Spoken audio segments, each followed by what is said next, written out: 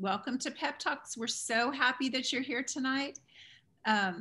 We'll go ahead and get started with our program. We just can't wait. It should be a wonderful evening. We just want to welcome you. And we'll start just by introducing you to the Student Services staff. We are led by Daniel Townsley, and he is not with us tonight on this call, but he is definitely our fearless leader, and everything we do in our guidance department is because of Daniel. And my name is Jenna Snyder. I am the Director of Guidance Counseling and the Upper School Guidance Counselor. And also on the call tonight is Dr. Lana Sneer, and she is our South Campus Counselor. She does a fantastic job. If you have little ones over at that campus, you know how valuable Lana is. Lana, if you will open us up in prayer tonight. Absolutely. Dear Lord, Father, first off, we just want you to know that we love you and that we are so grateful to call you Father and to feel the comfort that comes with being your child. And Father, we ask you to just be with us this night, that, Lord, that you will speak to each of us right where we need, that you will press on our hearts the message that you would have us to hear. We thank you for your faithful servant, Dr. Chapman, and the message that he has prepared and plans to bring tonight. Father, we thank you that he is obedient to your call and that he has the wisdom and the heart to speak truth and love, Lord. We are just grateful for him. And we thank you again, Father, for an opportunity to just, even in a time like COVID, to be together, to not only learn more about how to parent, Lord, but just to join together as a family and walk this journey all together. In your name we pray. Amen. Thank you so much, Lana. All right. Well, I have the privilege of introducing to you Dr. Kenneth Chapman. And I heard him first at a faculty in-service where he brought us a message, and I thought, he is fantastic. I definitely want to have parents be able to hear him. So we're thrilled he's with us tonight. I'll tell you a little bit about Dr. Chapman. He is the Executive Dean of Liberal Arts at Dallas Community College and former Senior Director of Equity and Inclusion at the University of Oklahoma. He also does a little bit of diversity work, or maybe a lot of diversity work actually, at Dallas Community College as well. And he, in addition to that, is the pastor of Life Changing Faith Christian Fellowship right here in the heart of Frisco. Dr. Chapman has 5 children, 4 boys and 1 little girl. They just had a little girl, so that's been a lot of fun. She is 6 months old today too, we just learned. So please join me in welcoming Dr. Chapman.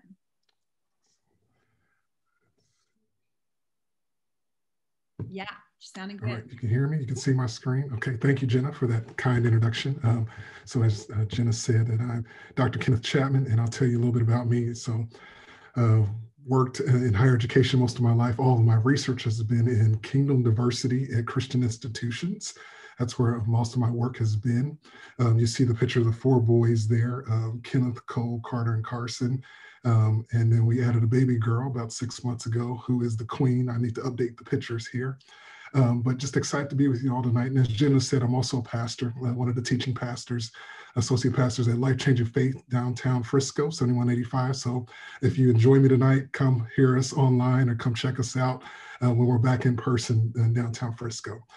So I always give a disclaimer at the beginning of my talks, conversations, that I am a 3rd generation preacher. I'm a preacher's kid, Baptist preacher at that. So if I get happy when I get to talking scripture, leave me alone and I'll take up an offering when we're done. But glory be to God. So I want to jump in tonight to the topic of, social emotional identity, Christian identity with our children, and how do we navigate differences and understanding difference among our children. So clearly we want to have a foundation. And the first foundational piece is, what does the Bible say about difference? Paul talks about in 1 Corinthians 12, there's a different kinds of spirit, different kinds of gifts, but the same spirit, right? Different kinds of service, but the same Lord. different kinds of workings, but in all of them, it is God, the same God at work. And so God loves diversity. God loves difference. That's why we have different trees, and that's why we all have different shapes and sizes, because God loves, difference and creating things different. There's no monolithic piece about us. That's why he created us different for his glory. One of the things that encourages me for us to celebrate our differences is that no matter who we are and how we were created, when God calls us all together at the great celebration, we will worship our Savior, Jesus Christ.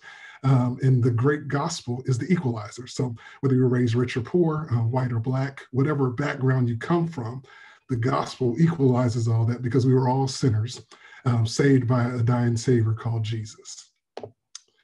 Another thing about diversity and difference is that our Great Commission, God tells us to go teach and preach the gospel to all nations. And so whosoever will, let them come. It is God's will that none should perish.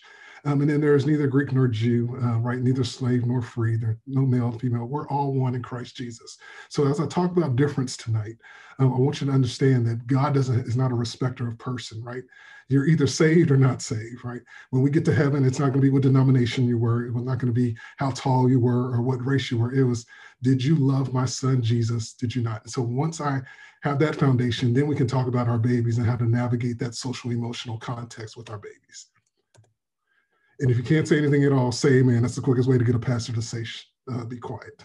So social emotional development, right? So research shows that firsthand how important it is for our children to feel secure, valued and cared, and develop strong social emotional skills. And that's just natural. Being a parent of 5 children and parents out there, you can tell when your child is engaged, when you have that moment of connectivity through the different interactions that you do, when you tell them I'm proud of you, or when you hug them. I think of Gary Chapman's 5 love languages. I know each one of my children's love language. There's some, when I discipline them, I have to talk to them and they respond. Some I have to hold their hand to get them to understand what I'm trying to tell them, because they each respond differently. That's connected to the social emotional development. The partnership in children's lives during the period of the critical emotional growth, that partnership is the church, it's the school, it's legacy, it's the counselors at the school, it's the teachers. It's a partnership that we're pouring into our children as they establish these social and emotional connections. And then the social emotional development includes the children's experience, their expression and management of those emotions, the social behaviors, classroom behaviors, all that together equates to social emotional development. And so I started with kind of the biblical background, right? That God loves diversity. So now we're going to go through kind of the social emotional development piece. And then I'll add a layer onto that of how do we understand difference and express difference. And so hopefully it'll make sense as we kind of progress to the end. And so what I want you to understand from this is that the social emotional development that our children go through is happening every day in every interaction. And so once we are keen on that, we can be mindful of how we develop them socially and emotionally. So there's 3 stages. There's the acting, they behave in socially appropriate ways that foster learning. There's the feeling, understanding their emotions and regulations of their own emotions. Then there's the thinking, they regulate their attention and their thought.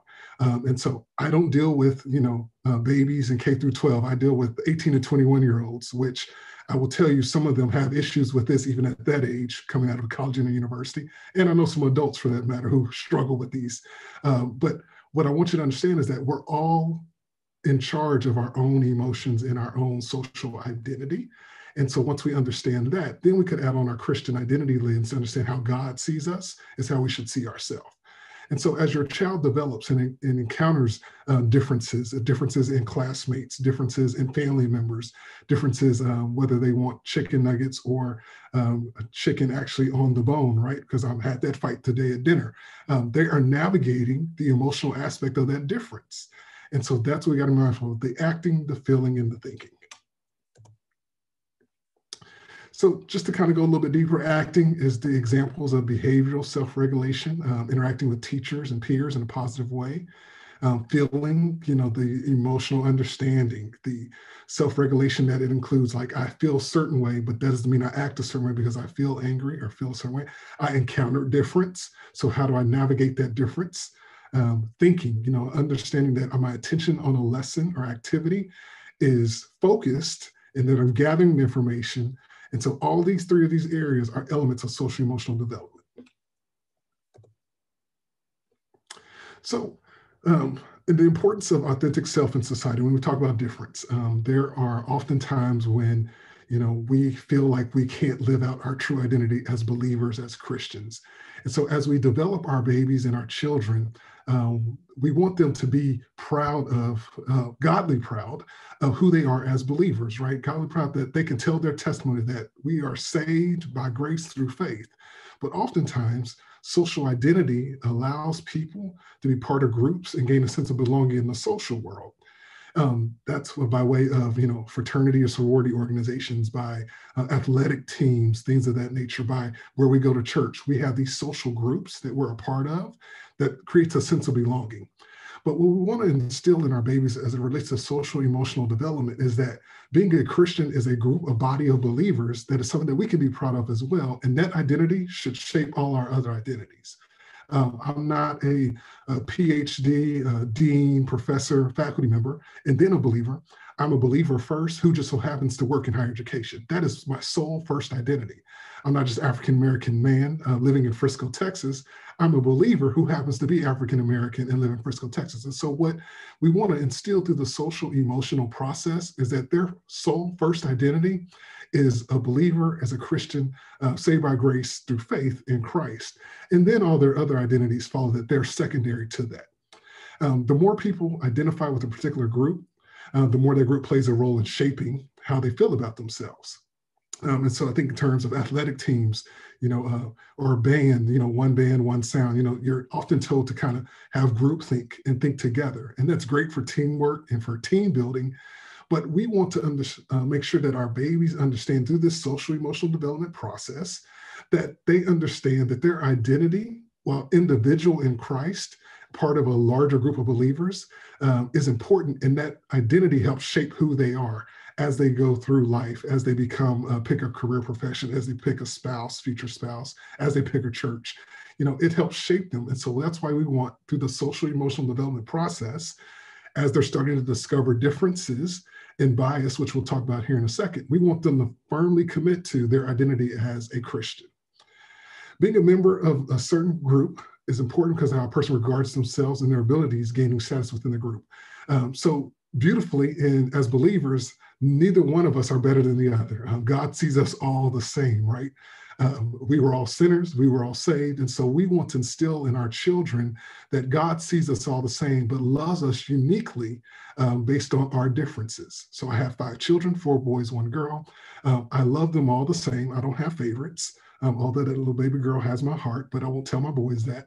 I don't have favorites, but I love them individually for the uniqueness that they have, but I love them all the same, no favorites. And so that's kind of what we're after as my Christian identity. God sees that and he explores that, allows me to explore my Christian identity as I develop my other identities. And so in essence, it's okay to be a Christian, be your authentic self in society. It doesn't give me a license to judge or to be negative towards someone, but it does give me a right to be proud that I've been saved by the grace that God has given me. So it's okay to be a Christian and allow those Christian groups to help me form my other identities. I hope that makes sense to everyone.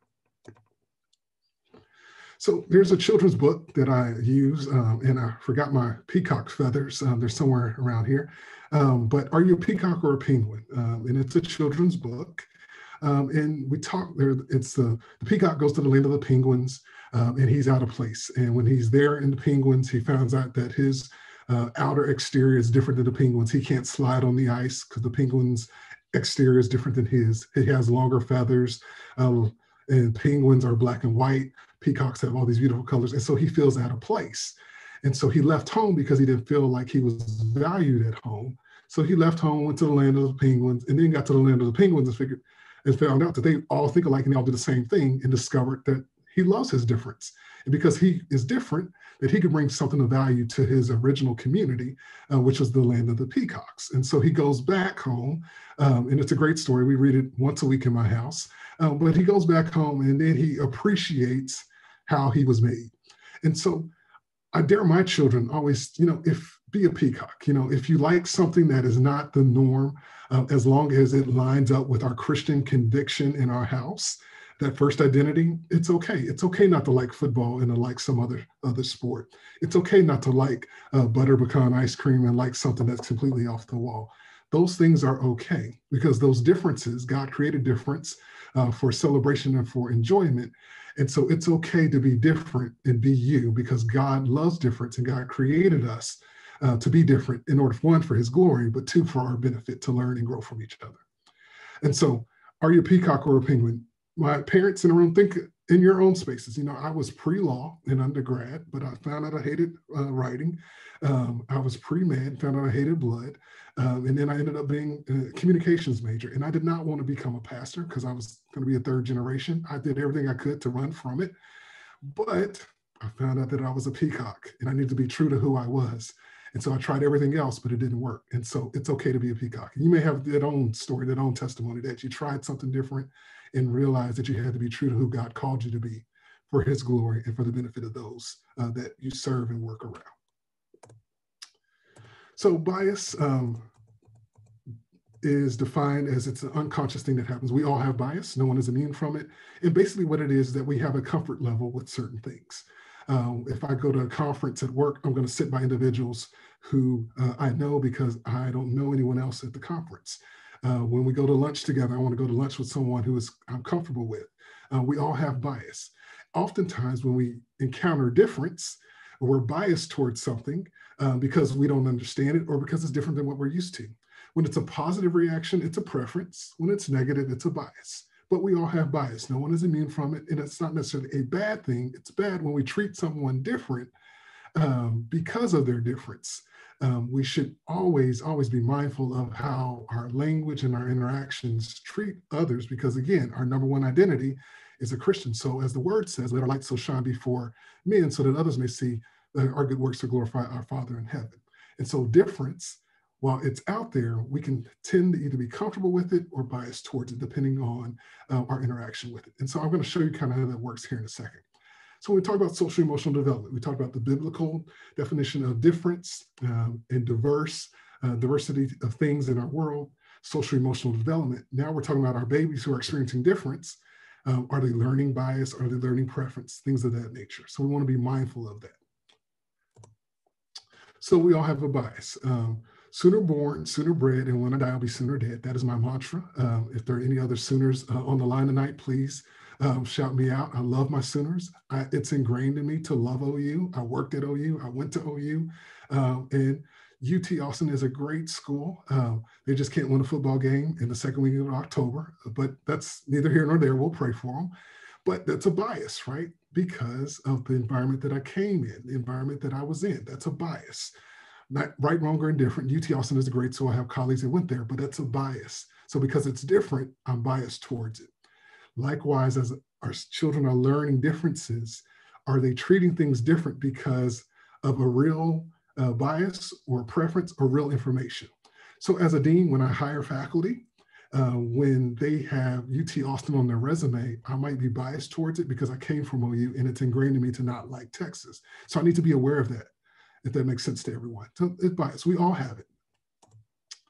Mac versus PC, we're all biased. Either you have a Mac or you have a PC, right? Mac users, you have to have special equipment to make things work. PC, I can just plug in my PowerPoint and it works. But we all have a bias or a preference. And I put this in here. I don't have either one because I have 5 kids and I picked the 2 worst professions that I'll never be a millionaire in, which is pastoring and education, right?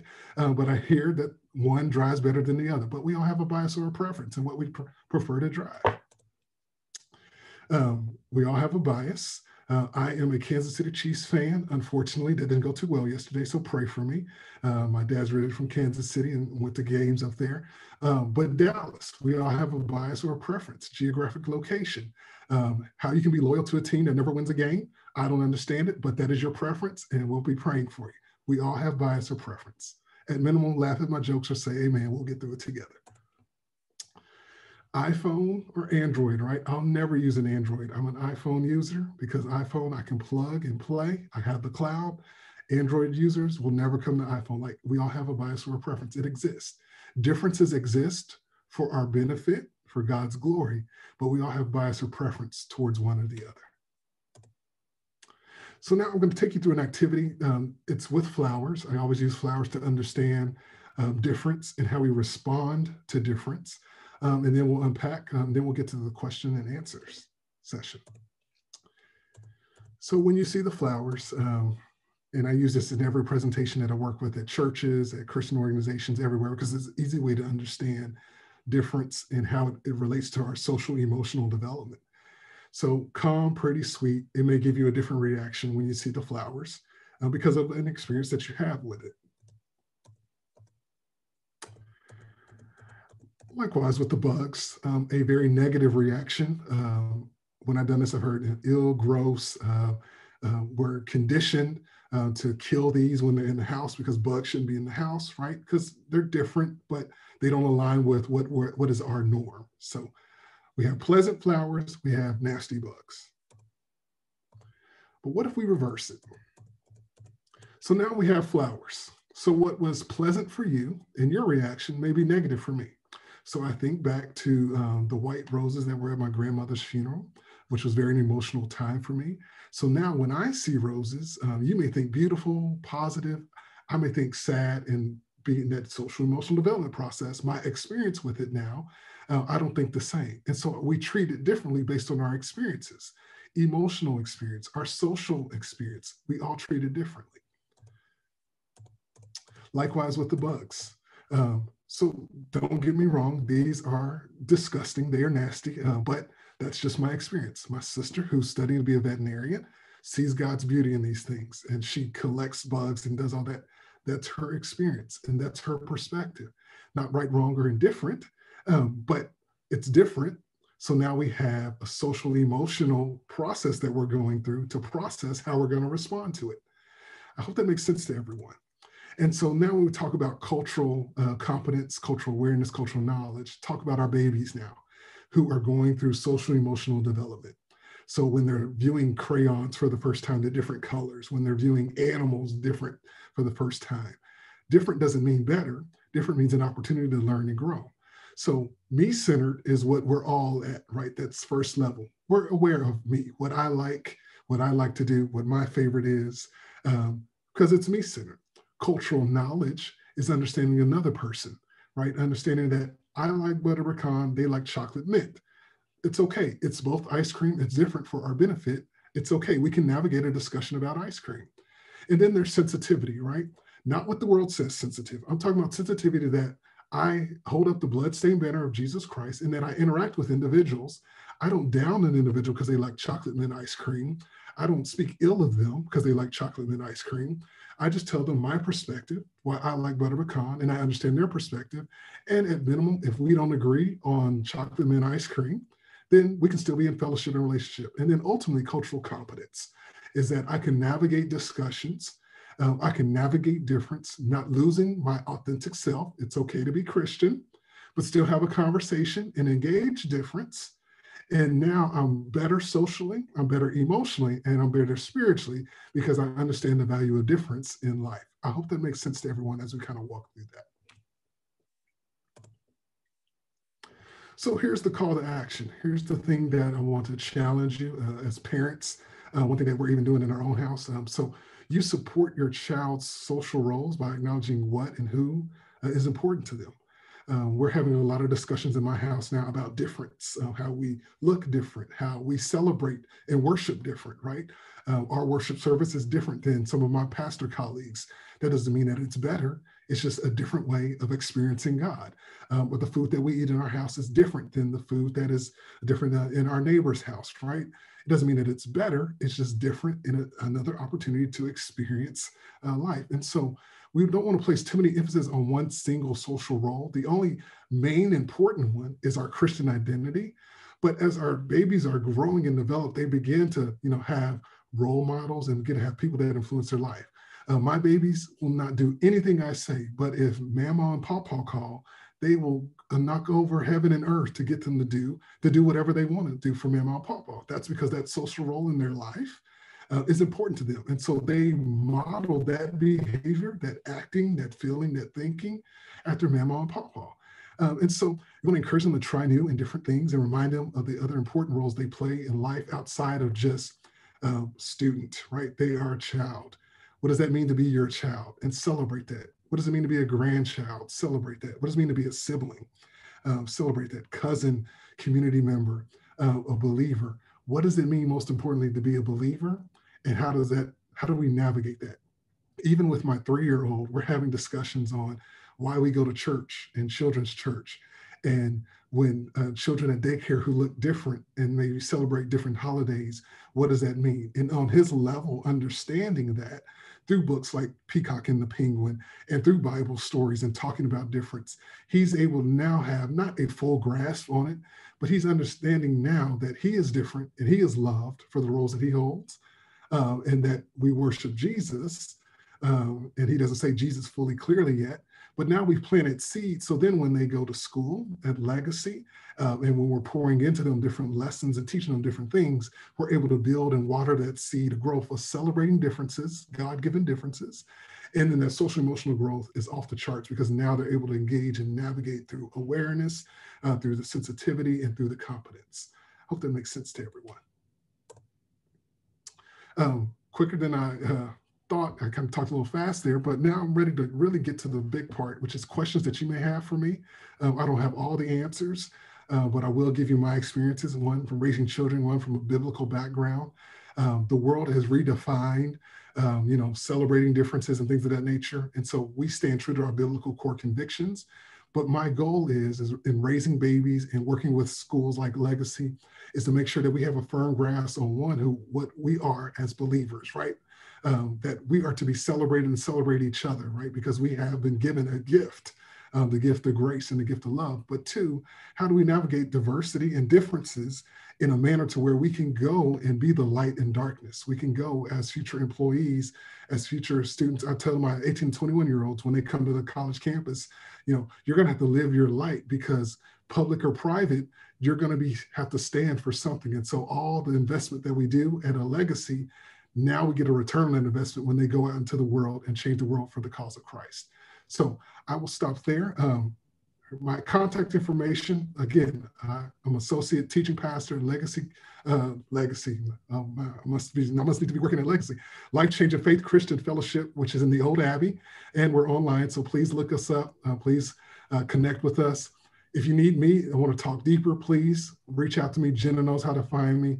And I'm excited to answer questions tonight. And I hope you got something from our presentation. I didn't want to be too involved, too lecture like it's a college course, but just want to have a dialogue and a conversation. So now I'll turn it back over to Jenna. Thank you for listening to me. Oh, thank you so much, Dr. Chapman. That's just fantastic. I love everything you said, just so rich and such good reminders. I think diversity really encompasses so much. And so it's great to hear you talk and just pick your brain a little bit now with some questions. So I'm going to start with a few, and then Dr. Sneer, if you'll kind of monitor the chat. So if you are home right now, we have plenty of time. This is a real treat. We have plenty of time for your questions. So do not shy away or hesitate from asking Dr. Chapman anything. I had him in a student assembly actually for the older kids, and we had some really in-depth questions that he just answered so beautifully. So I encourage you right now, even as I'm speaking, to be chiming in with your questions for Dr. Chapman. All right, so here is the first one that I've got here, and this person asks, and you alluded to this a little bit just right as you were closing, but should the Christian viewpoint of diversity differ from the world's, and if so, how? Yeah, absolutely. And so the Christian viewpoint is the viewpoint that I use when I do diversity, equity trainings, right? That is my lens for which I see things. The world has their own definition of diversity, equity, and inclusion. In some spaces, government, some colleges, universities, some public schools, they have to abide by that definition.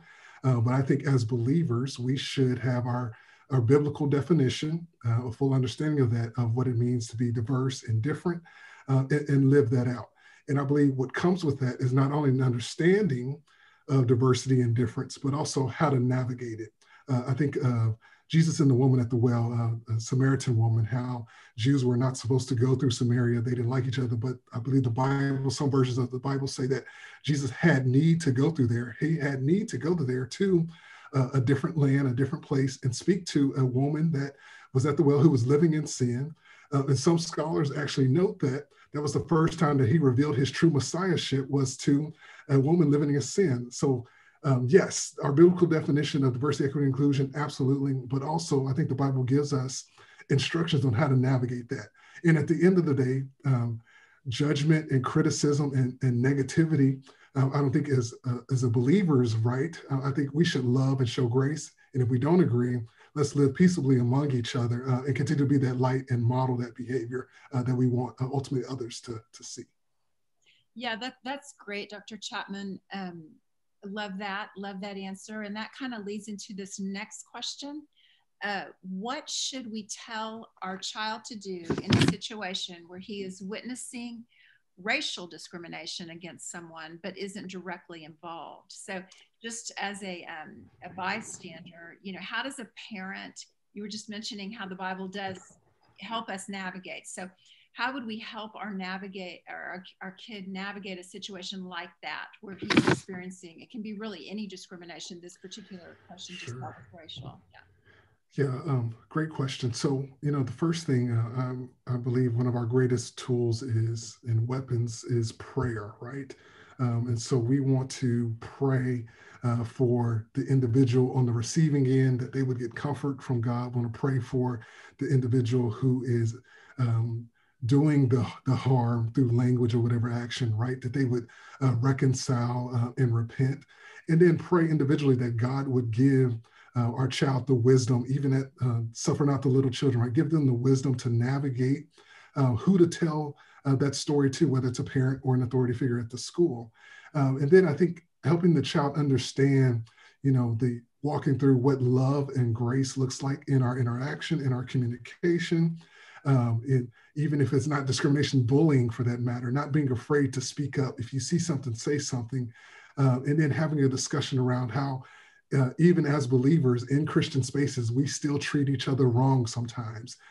It helps to unpack that, to understand that we're all just a prayer away from, a sin or a bad decision, but God has grace for us. And then the courage to speak up if we witness something, to say something, because, at the end of the day, we are, the Bible talks about comfort those who are mourning. So God comforts us in order to comfort others. And so, and to break that down on a lower level, I think about my 4-year-old and a 3-year-old. They recognize wrong. They know when things are not right. And sometimes the social emotional piece is not there for them to express that. And so as a parent, you want to talk them through, what did they see? What did they experience? How did it make them feel? Because in that moment, there may be a feeling that they have that they can't quite articulate. And so you want to help them kind of understand that and walk through that, because the most challenging thing we can do is allow them to experience something and we not unpack it.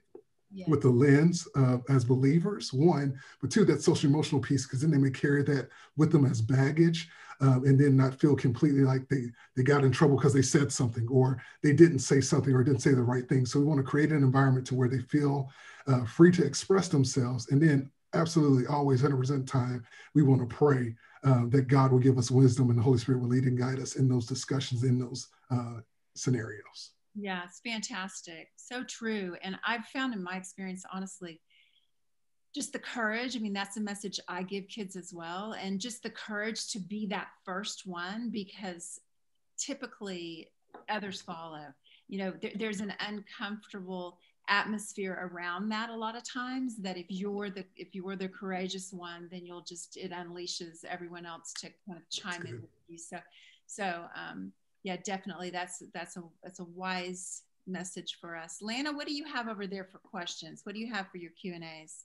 Yeah, I have a great question, which I'm glad someone asked this, because it fits in a little bit with some of the things that I see working at the lower campus, and that in a world today where it's we are all up against battles of being different in one way or the other, and our kids are definitely having to struggle with that and standing out. So how do we help our kids to be a penguin or a peacock and develop that sense of social confidence that you talked about, so that when bias does come at them, you know, that they have the social confidence to stand up. You know, we're not raising kids right now that find that it's definitely attractive to be different. Right. So what practical ways to raise kids that can be peacocks? Yeah. And so, and I think back to my own experience, you know, and I tell the story how I didn't want to be in ministry. I didn't want to be a pastor. And, you know, I was at church every day of the week, it seemed like. And so I was afraid to live that out. And so I think one of the things that we can do is really engage with our children and understand where they're at and celebrate them. When I celebrate my babies in a way that they feel like I celebrate, that they're encouraged by daddy is celebrating me in this individual moment of my individual peacock moment, that kind of builds their love tank, if you will, for lack of a better word, Gary Chapman, love languages, their love tank, so where they feel more bold in who they are. And so when my 4-year-old says, hey, at lunch at daycare, I decided to pray, well, that only comes from constantly doing it and encouraging him at home. And when we go to out publicly and we encourage him, so it builds in that tank of encouragement to where it builds that boldness up in him to do that. And then I think the second piece too is communication, having that communication and that dialogue, and constantly reaffirming your children that God created them just the way that he wanted them to be, and reaffirming them. I know babies need to constantly hear, you know, that affirmation that they are loved, that they are who they are, and God created them that way. And then I think, again, it feels that encouragement take for them to be bold in other settings. There are times now in my life to where, and I miss opportunities to, you know, to tell people that I'm a pastor, that I serve here, that I do that. And then it's like a kick me moment, like I should have been more bold in that moment. And again, that's just that social pressure. Do I say it here? Do I not say it here? So I think we're constantly trying to fill that encouragement tank in order to be bold, one with our Christian identity and our other social identities. You know, I wore suits in high school and people made fun of me because, you know, I wasn't athletic. And that was who I was, right? And it's probably the budding pastor in me, right? The budding Baptist preacher in me. But I didn't understand how to navigate that and thought I was doing something wrong, when actually I'm doing something right. I'm being true to who I am. And now in hindsight, as many people ask me, why am I wearing a suit? That could have been a ministry opportunity. But now I didn't think of it because I was so caught on what I was doing wrong instead of what I was doing right. All right, I love that tank that you're talking about, the encouragement tank. That's definitely something that it's a practical thing for our parents. Another good question is, how do we help our kids walk through loving each other and loving others and others that have diverse beliefs without compromising their own beliefs and standards?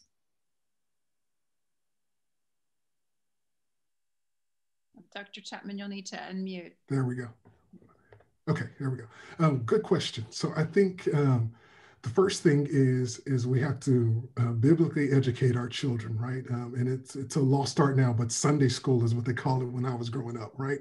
And it was, you know, vacation Bible school, to where not only our parents were biblically teaching us at home, but we were learning it at church, and we were learning the Word of God. So I think that's the first step, is make sure that our children are biblically educated. And then we need to make them aware of what they're going to encounter in the world, right? The Bible talks about there come a time when they will turn from sound doctrine. You know, my children are in public schools for Sexualized, and I tell them, like, here's what you're going to encounter. So that way, when you encounter it, you're not shell-shocked or surprised by it. And here is what that particular identity is. Here is what their parents have decided for them. Here's what they believe, that particular religion. And here's why what we believe. And so I think education is one piece, but then empowerment is the other piece. And making sure, so yeah, you're educated. You know, there's several Muslim families that live on our street, great neighbors. They're educated on that they have a different faith and they believe something different. One thing in our house that we will not do is we will not, you know, disrespect them because they believe different than us. We will not treat them badly because they believe different than us. You can still play with them, but here's what we believe and here's why we believe it. And we constantly have that conversation, constantly, almost weekly, to reaffirm what we believe through different methods, right? Through Bible study, through listening to daddy's sermons, right? We constantly reaffirm what we believe in different methods. Again, those people who influence social identities, mama and papa are talking about it, right? And so now I have a culturally competent child who's able to play and not pick up any of those things. And now we created an environment to where they can come to me and ask me questions if they don't understand, or, hey, Dad, I'm struggling with this, my 13-year-old, 11-year-old, I'm struggling understanding this. They were talking about this, so help me understand how that aligns with our faith, because it's basically apologetics. How do we defend our faith and talk about it? So that's the process. I don't know if that's the best answer or the right answer, but that's just how we kind of navigated it. Expose them, teach them early on. This is the difference that you're going to encounter in different environments. When I would recruit students, Christian students to OU, which is a public school, I would tell them, here's what you're going to encounter in Philosophy 101. They're going to tell you your God is not real. Now, you have to have the class to graduate. You got to pass it with an A because we want to be excellent in all that we do. But I want you to be aware of what you're going into, so that way you can already be not shell-shocked or surprised when you get there, and then you can navigate it more appropriately because you've been educated. I hope that answers the question.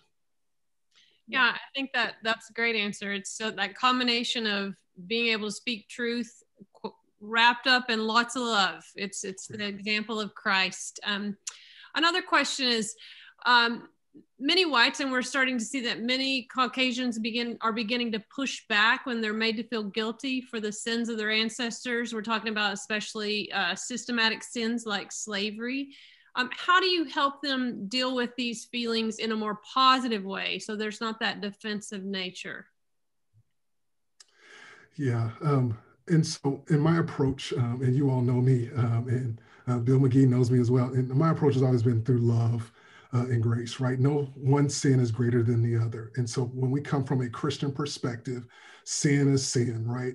And whoever committed the sin is a sinner regardless. But God is a God of grace and love. And so when we talk about, these diversity, equity, inclusion, kingdom unity, kingdom diversity programs, the first thing is, let us make sure that we're on the same page spiritually and agree on the basics, that we're all sinners saved by grace through faith, and that there's an opportunity for reconciliation with living peaceably among brethren, right? How good and pleasant it is for brothers to dwell together. So that's the first piece. The second piece is open dialogue. You catch more flies with honey than you do vinegar. And so I think we have to have open dialogue.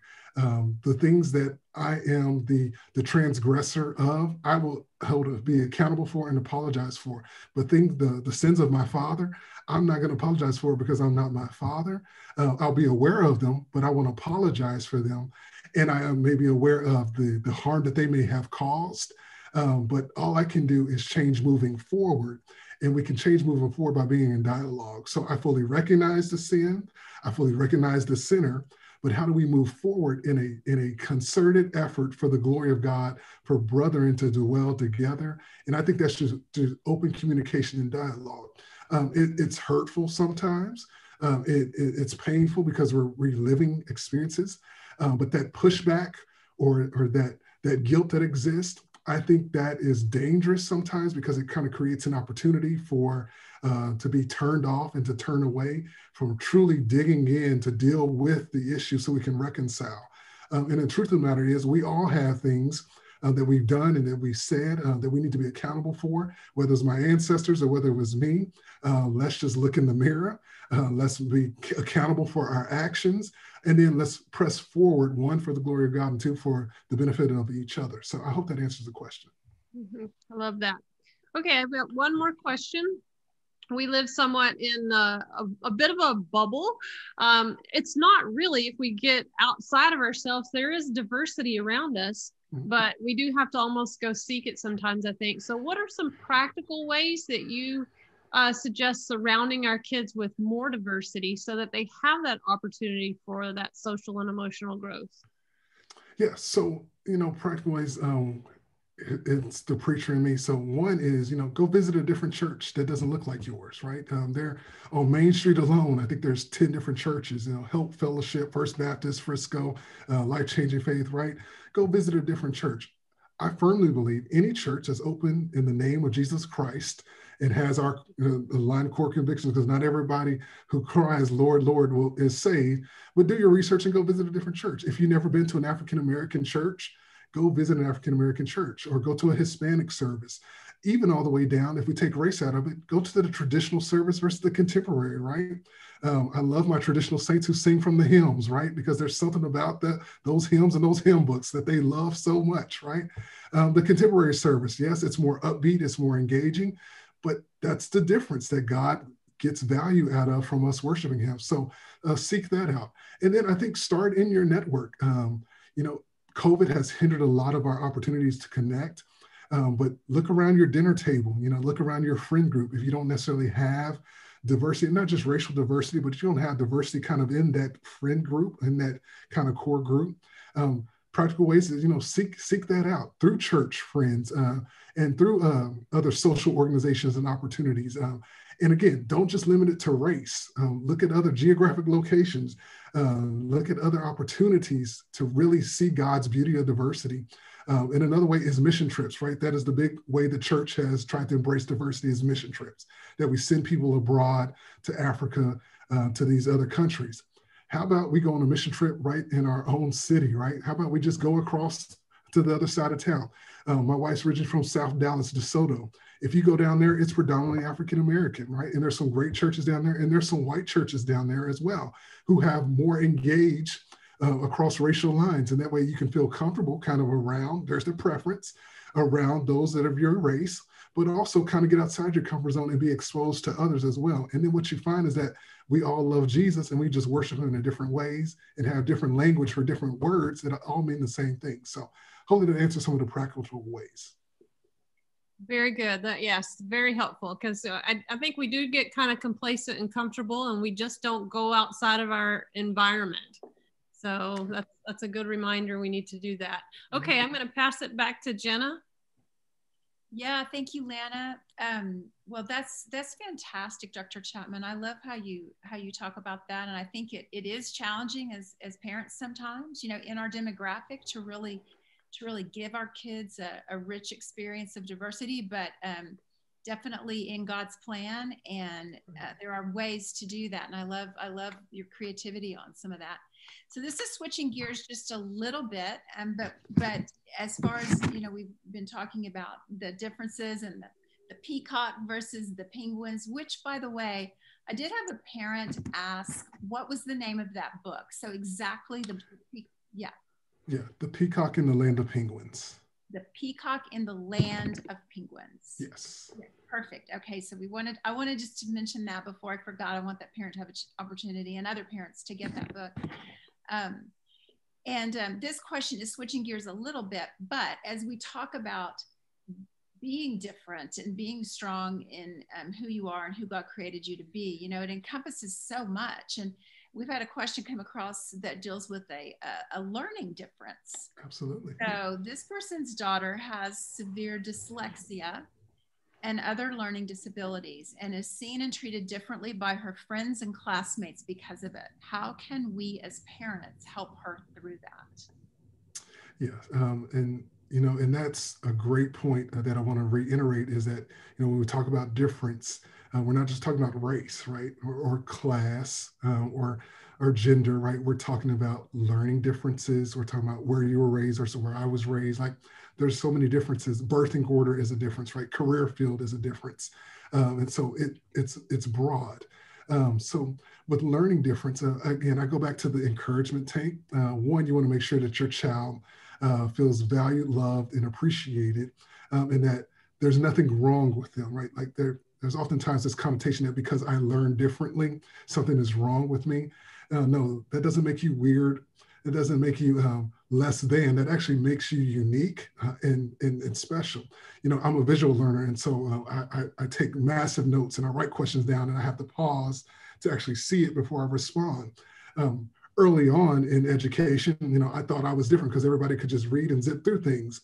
Well, no, my parents taught me that I'm uniquely made, wonderfully made in his image, and that's for his glory. And so the first thing is that encouragement tank. Fill that encouragement tank of your child.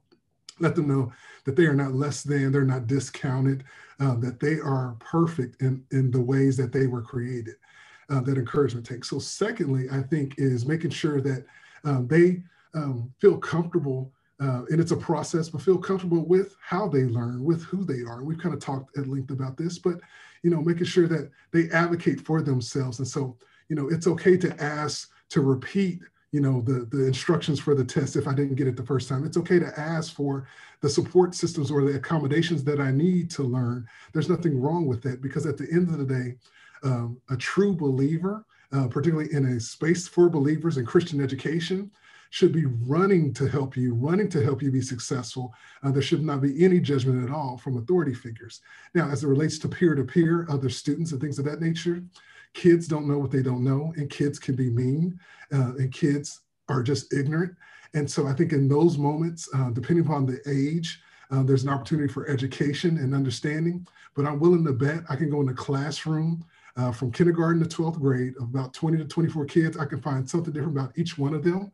And I have a choice. I could make fun and make them feel really bad about it, or I could celebrate and show them how unique it is and how it plays a role in God's world and in that classroom. And so I think that's the other piece, is make sure that, yes, they may have dyslexia, but that doesn't mean that they're discounted. That means God loves them, and that there's some great things that God has in store for them by way of that learning difference that they have. Yes, love that. Exactly. Letting God just take that and use that, and because he has created them in that unique way. I think that's wonderful. And I know, like in our offices, Lana and I encounter this where a student comes in and just feels less than for some reason. And our message is always, look at all these things God has given you, that this person, that this friend doesn't have. You may have challenges with dyslexia, but we all have challenges. So those look different. And like you said, there's no one greater challenge than the other. Like it's all equal in God's eyes. So just embracing who we are and our identity in him. Amen. Last question. You've been so gracious to answer all these questions. Yeah, I feel like we're just firing at you, but we just don't get the opportunity always to get in this much Q&A. So it's good. All right. So I have one here. My child is 4 years old in early ed. How do I communicate your message to her on a level she understands? So maybe with the littles, you've hinted at that a little bit, but I know you've had, you've raised 5, so you've been there. Like when our words might not make total sense, developmentally to them, how would we get this message across to the littles? Yeah. So one way that I do for the littles, particularly my littles, is, I use Dr. Seuss books. I use books that show difference, because it's broken down in terms that they can understand. But I also, and I think sometimes we take for granted the actual intelligence of our babies. So, I think about my 4-year-old, he's noticing difference now that he has darker skin than Ethan at school. And so he's, and he's innocent about it. And that innocence I want him to keep, but also I try to walk alongside him that no one else breaks that innocence. That yes, God created Ethan with, white skin and created you with dark skin. That doesn't mean Ethan is better than you. That means Ethan is different, and God loves Ethan just like you. And so how should we treat Ethan? And he says, well, I love Ethan. That's my buddy. And I said, great. And so we shouldn't treat Ethan any different because his skin is different. And he's like, no. And so I think having those discussions, and you think, here's a PhD having a discussion with a 4-year-old, but in his mind, it's clicking and all those. So I think you just have to find those opportunities, even difference with, Brussels sprouts versus broccoli, right?